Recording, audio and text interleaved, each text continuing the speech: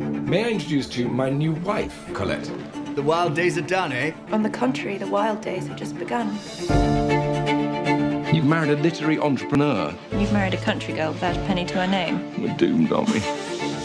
Willie is a brand. I take all the risk and there's still no money. We need more output. You could write. My school stories? Yes, that could be Willie's next novel. Are you writing for him too? Yes. He's made you one of his ghosts already. My name is Claudine. I live in Montigny. I shall probably not die there. It's beautiful. We've never had one fly off the shelves like this before. And you know who's buying it? Young women. Really? Willie, your book will change the world! Claudine! Subtle as ever. I have a little plan to turn Claudine into the most popular girl in the entire world. I believe Willie based Claudine on your school days. Yes, I think I had a little something to contribute. Finally, we have a success, and then you imply that I'm not the true author of it.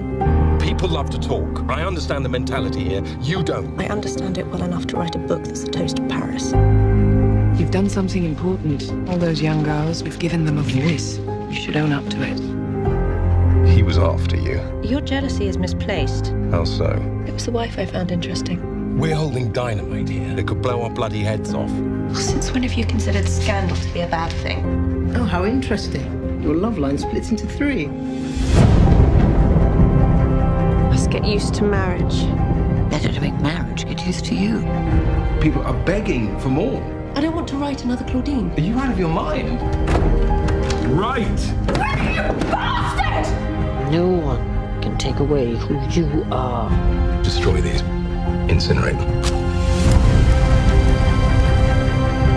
You found me when I knew nothing.